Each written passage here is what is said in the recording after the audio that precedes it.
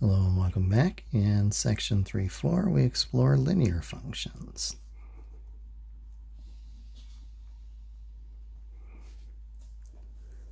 So first, what we mean by a linear function. We have to have the ability to get it to this form, so here m and b are constant.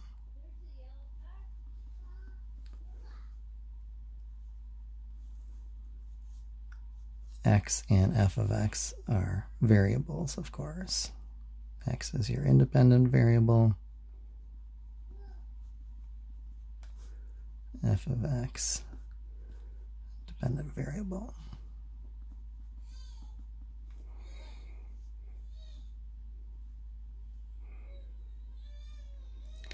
So one other thing that we would look at here, m is generally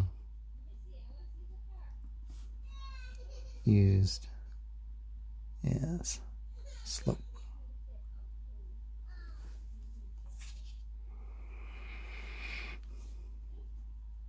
So the slope of a line, which is again represented by the letter m, vertical change to horizontal change.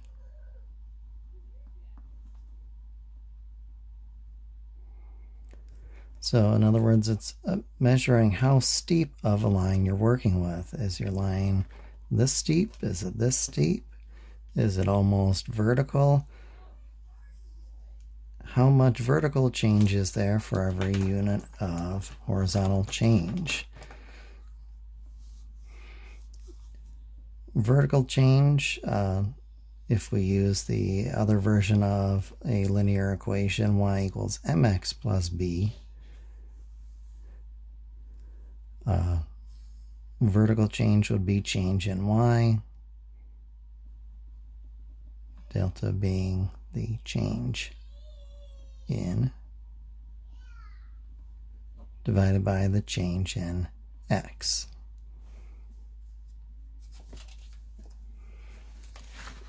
And that ratio will be the same no matter what ordered pairs you pick out from a function.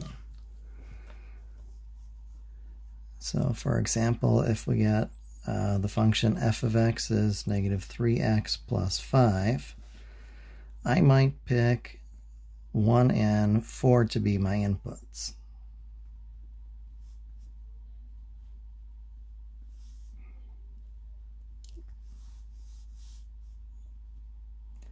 Go ahead and pause it, find f of 1 and f of 4.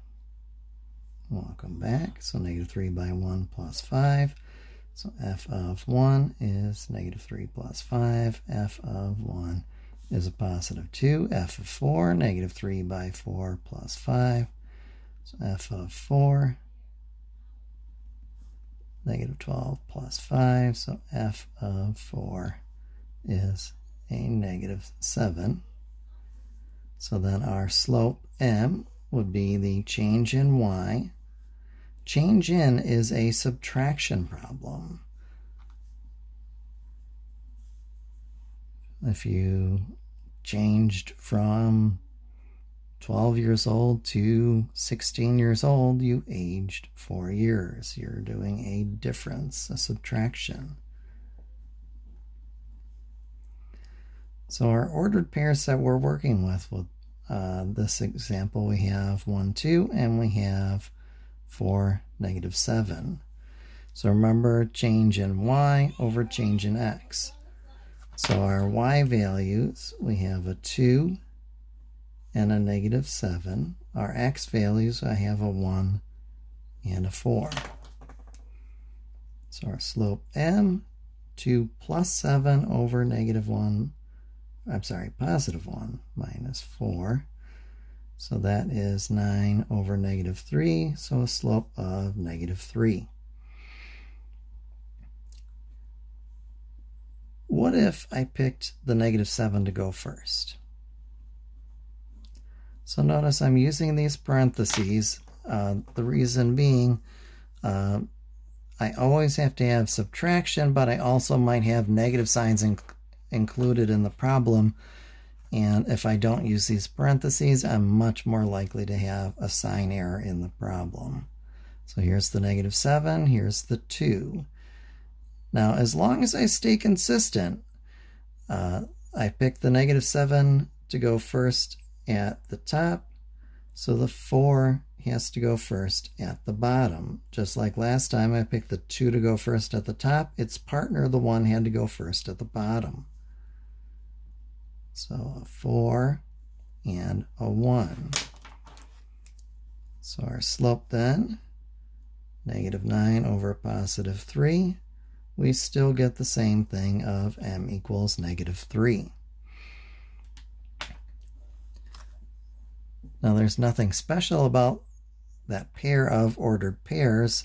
I could have picked a totally different pair of numbers for the same function. Let me go ahead and flip here. I could have just as easily, let me copy the function over, we had -3x plus 5. We could very easily have just let you pick your own integer. Select 2 integers. Find ordered pairs.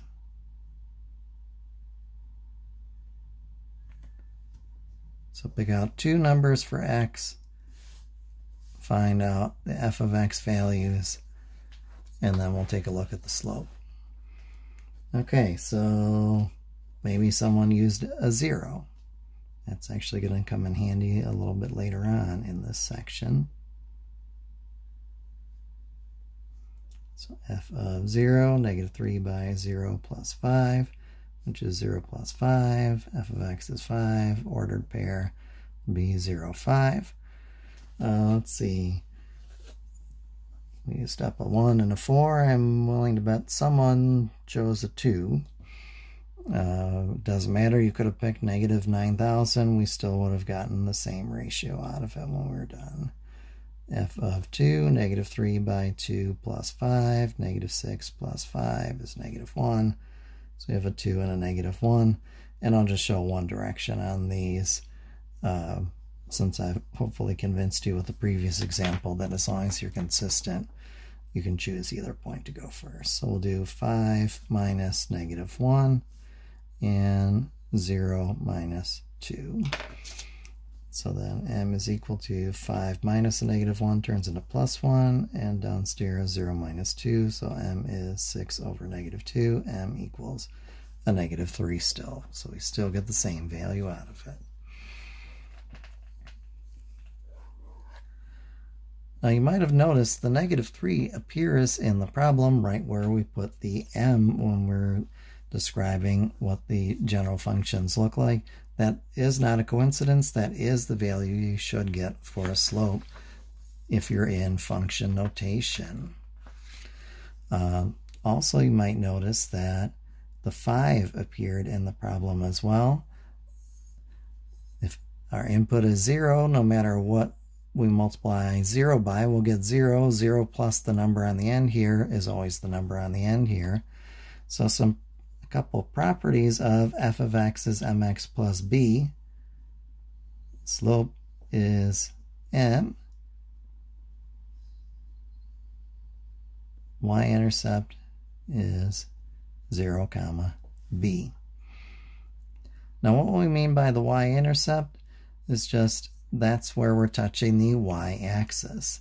I won't do a very detailed graph here with the stamp and everything. I'll just do a quick rough sketch. Any of these points that are on the y-axis are considered y-intercepts. So this one happened to be a 0, 5, 0 for the x, 5 for the y. The point down here, 0 for the x, -2 for the y. 0, -4, 0, and 1. Every single y-intercept is always going to be 0, something.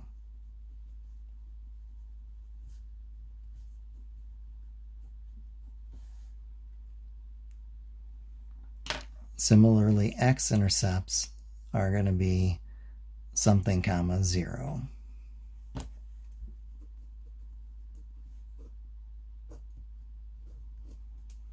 So whichever one you have an intercept on, the other variable is worth 0.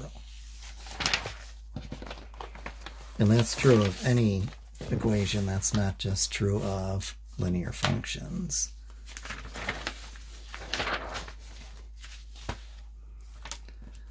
All right, so let's play with one, this time not written in function notation.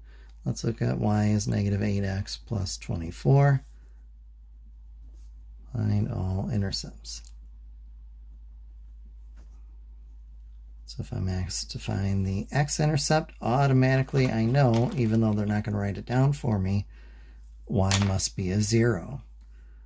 So 0 is equal to negative 8 times x plus 24, and then we're just solving linear equations again. So we're subtracting 24 on both sides. So negative 24 is negative 8x, and we'll multiply both sides by negative 1/8. So 3 is equal to x. So 3, comma 0, careful with your order there, x first, then y. That's our x-intercept. Y-intercept, they'll ask me for that, but in my little thought bubble here, automatically I think x equals 0. Again, they're not going to write that part down for you. So then that is y is negative 8 times 0 plus 24. 0 times anything is 0. So 0.24 is our y-intercept for that particular linear function.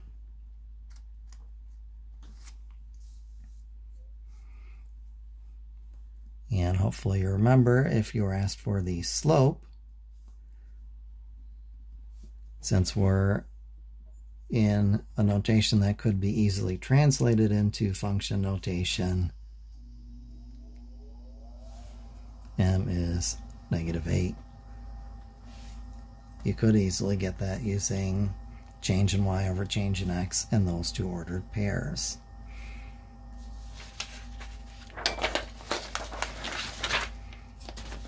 So one other thing they ask us to do with lines is actually write our own lines given some properties. But let's go back to this idea that slope is the change in y divided by the change in x. And let's solve for change in y. Well, if I want to clear the fractions, I'll multiply both sides by change in x.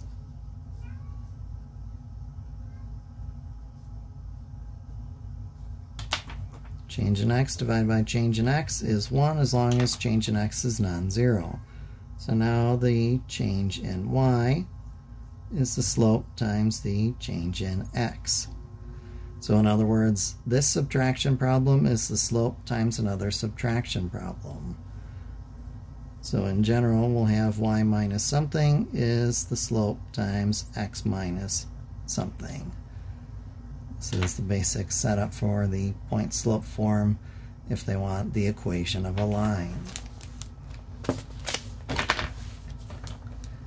Alright, so we'll start with writing the equation of a line in function notation.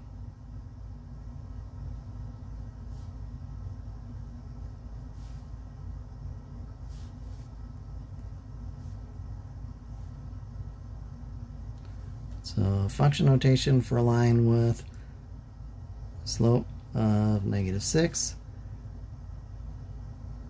and point negative 3, 4.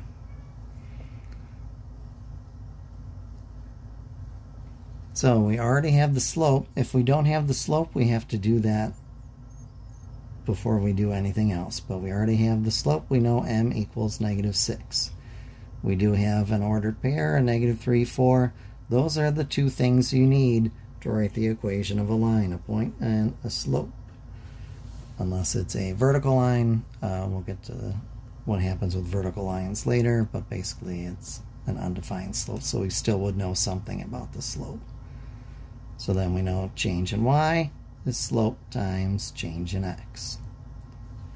So it's always going to be that same initial setup. Y minus something is slope number times x minus something. So then it's just plugging and chugging after that. So our y value was 4, our slope was a -6, our x value was a -3. So then we do a little cleanup. So y minus 4 on the left side, -6 by the quantity x plus 3. So minus a -3 turns into plus 3. So y minus 4 is distributive property -6x minus 18. And we'll just finish it off adding 4 to both sides and then return to function notation. So y is -6x minus 14. And to go to function notation, then we can just replace y with f of x or g of x or h of x. -6x minus 14. So that's our function notation. The next thing we look at is, well, what happens if they don't just spoon feed us the slope? So we'll look at having -2, -16, and -5, -37 as points. Same directions, we want the function notation.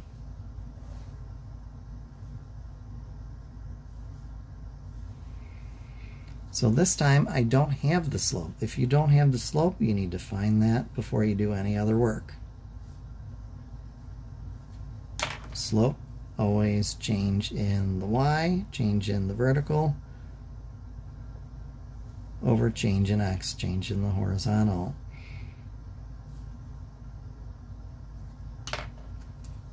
So our slope m, -16 plus 37 over -2 plus 5.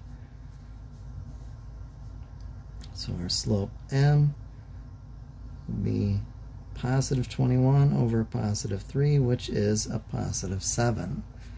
So we have the slope m, we have the point, and we can use either ordered pair. They will both give you the exact same answer. In fact, let me just flip to the next page and I'll show you both of them the first time, and just know that after that you don't have to go through it both times. If one point looks easier to work with than the other, use the easy guy. So we have -2, -16. Let me just go ahead and sketch this down.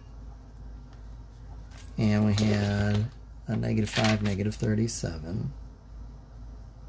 And we came up with m equals 7. So now we're using the idea that the change in y is the slope times the change in x. So just the slope formula rearranged to get the change in y by itself.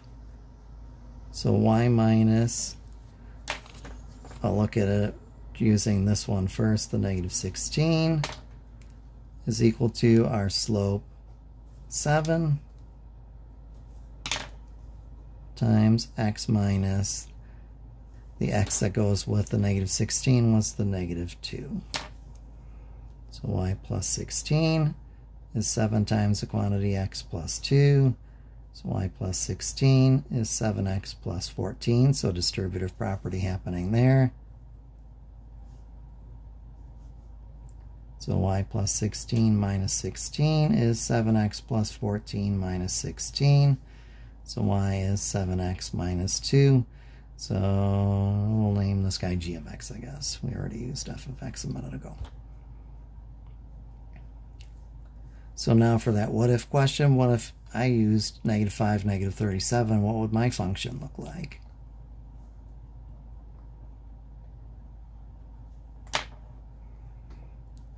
So y value -37, slope is still 7, x value that corresponds to -37 is the -5. Again, we do the cleanup. So y plus 37 is 7 times the quantity x plus 5. So y plus 37 is 7x plus 35. And then we're just subtracting 37 on both sides. So then y is 7x minus 2. That looks awfully familiar. G of x is 7x minus 2. So you can use either ordered pair, just make sure you use both points from the same ordered pair. We can't use the x from one and the y from the other. Other than that, it doesn't matter which ordered pair you use. Don't go through it twice. Pick whichever one looks easier to you and use that one. Okay, so I'm going to have you repeat that. This time, what did I pick? So same instructions. This time -1, positive 23, and 5, negative 13. So go ahead and find your slope and find the function version of that equation. Okay, welcome back. So one subtraction problem over another. So our y values, we had a 23 and a negative 13. X values, we had a -1 and a positive 5. So top turns into 23 plus 13, bottom turns into -1 minus 5. So our slope m would be 36 over -6. So m equals -6.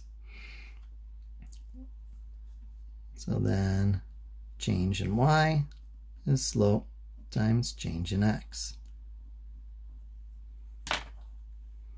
I'll go through it with the -1, 23. I'll ask you to also run through it with the 5, negative 13 and confirm that we get the same function when we're done.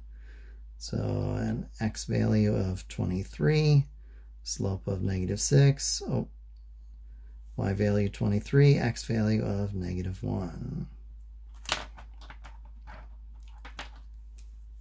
So y minus 23, change in y, is slope -6 times change in x, turns into x plus 1.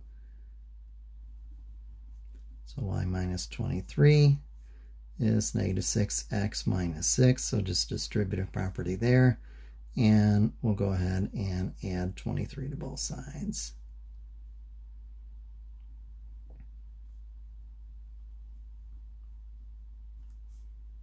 So y is -6x, and then that would give us a plus 17. So then we have to remember to give it a name if they wanted it in function notation. We used f and g, we'll use h for this guy. -6x plus 17. So that should be our function for this one.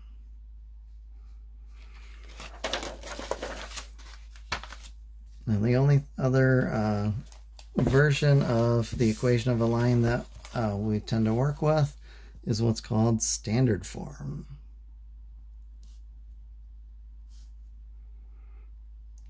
A times x plus b times y equals c. A, b, and c are numbers. A and b not both 0. One of them at a time is allowed to be 0. They can't be 0 at the same time. So basically, get all your variables on the one side, your constant on the other side. Generally, they also want you to get rid of fractions.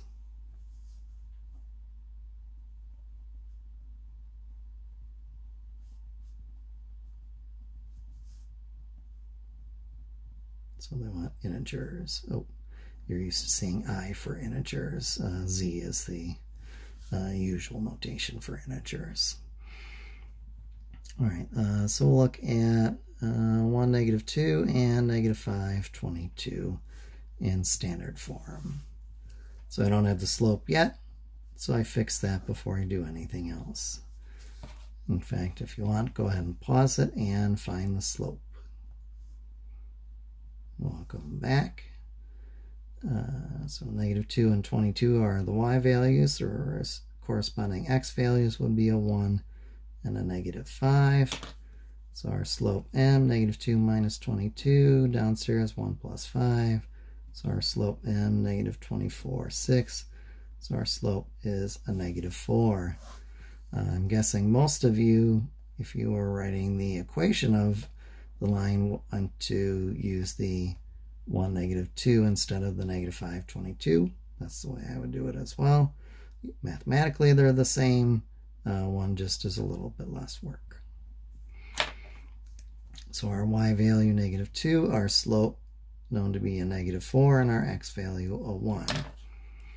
So then we have a y plus 2 is -4x plus 4. Like before, I'll move the 2.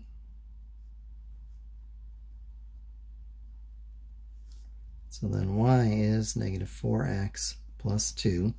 The only thing that is different, instead of going to f of x equals at this stage, I want the x on the same side as the y, so I'll add 4x to both sides.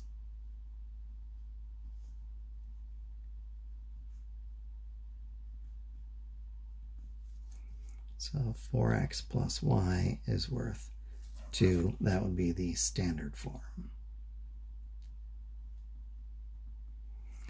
So the only difference is, instead of f of x equals, if they want function notation, move the x variable instead. Otherwise, all the other stuff that you do is the same. So that should give you enough to do your 3-4 exercises from the back of the chapter. As always, if you have questions, please let me know. Stay safe out there.